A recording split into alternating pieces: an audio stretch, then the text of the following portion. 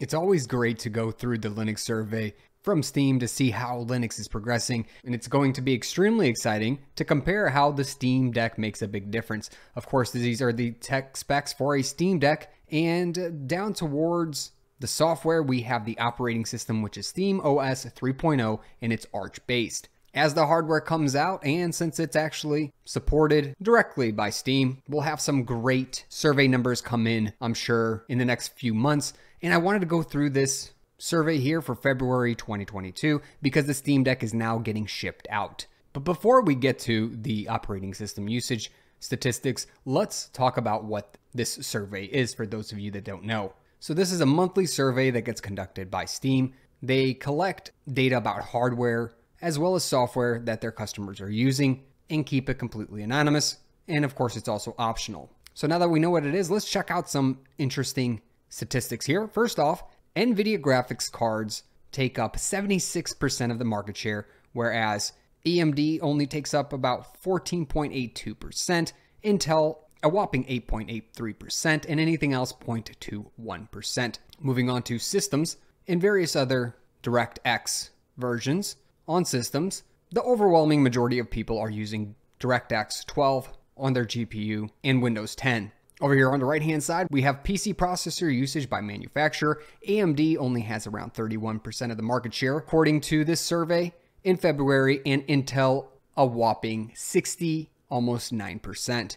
Moving on to PC number of CPUs per computer. This one's always interesting because as the time goes by, we see more and more cores introduced to CPUs. So this time scale for the survey takes between September 2020 to February 2022. So notice how the trend has been increasing with the amount of cores here. 8-core CPUs keep growing, whereas 4 CPUs keep going down, and 6 CPUs is actually going up, increasing. So pretty soon we might expect 6 CPUs to take over as the primary number of cores in a computer. The next thing before we get down to talking about Linux is how much the MacBook share is, with 50% of people having the MacBook Pro and around 32% of people having the MacBook Air. It looks like the MacBook Air is actually steadily gaining over this time period between September 2020 and February 2022, whereas the MacBook Pro is actually increasing what seems to be at a lesser pace.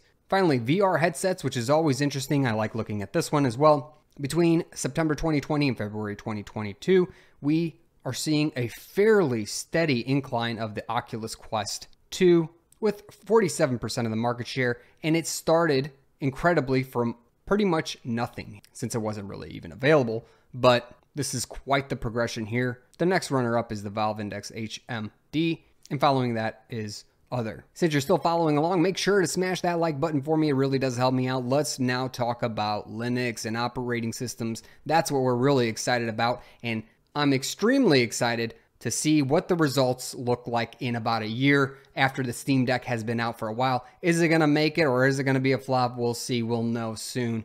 Let's now talk about operating systems. So, of course, as we would expect, the most popular operating system is Windows 10, 64-bit. 75% of people use it. Actually, 2% decrease in Windows 10. That could be because people are going to Windows 11 and various other things like hopping over to Linux. We'll look into more specifics there in a moment. System RAM, 16 gigs is typical with 50% of the market share, and that's actually grown over this period. Intel CPU speeds, somewhere between 2.3 and 2.69 gigahertz, 18% of the market share. Physical CPUs, 4, we already talked about that. The video cards, we already know NVIDIA, VRAM, virtual RAM, 8 gigs. Primary display resolution, people are still using 1920 by 1080. With 67% of people. If you have a multi-monitor setup, you got 3840 by 1080. That's just because it's two 1920 by 1080 monitors, giving you 70% of the market share. Free hard drive space, somewhere between 100 and 250 gigabytes. Total hard drive space above a terabyte, 50% of people. We already talked about the VR headsets and other settings, so let's check out more in-depth information. This is where we get to see Linux numbers.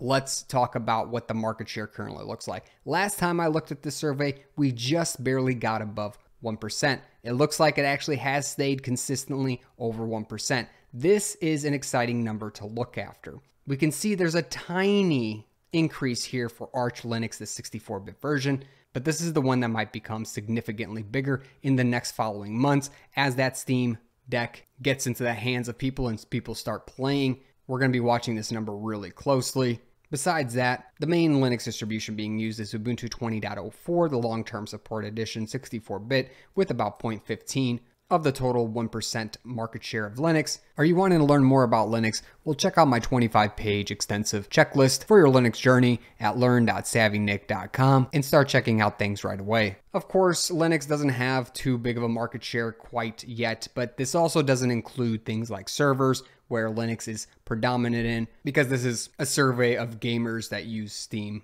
on their operating system. So 96% of the share, Windows OS X or Mac only 2.62%, and then Linux 1% of the total market share. If we look, we got Ubuntu first, Arch Linux second, Manjaro third, Ubuntu 21.10.07, and Linux Mint 0.06. Another stat that I'm always interested in is what kind of graphics cards people are actually using out there. Let's check out the biggest growth here of graphics card model usage. But before we do, make sure to subscribe below. You're already watching the talk, you might as well follow along for more videos.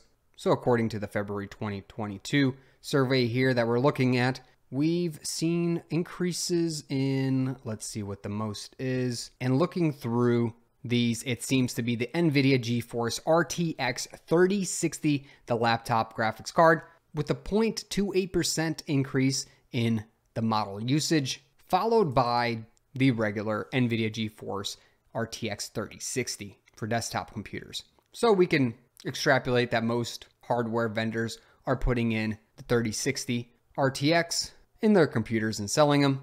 The GeForce GTX is still holding very steady on top at 7.7% of all graphics cards that gamers are using on Steam, which is quite impressive. So most people get away with this graphics card. You don't need much better than that in order to play whatever games they're playing, at least. A big part of the market share too is the 2060 as well as the 1650. I know a lot of laptops come with the 1650, and this really goes to show you how much NVIDIA really dominates in the graphics card space. Well, I hope you enjoyed going through this survey and looking at the statistics with me. Let me know if anything surprised you in the comment section below. Also, let me know if you're excited to see what's going to happen with the Steam Deck. I know I am. And if you have any questions, comments, or suggestions, please post them in the comment section below. Also, make sure to subscribe for future videos and make sure to like the video. Catch me in a great community on Discord, and I'll catch you in another video. Thanks for watching.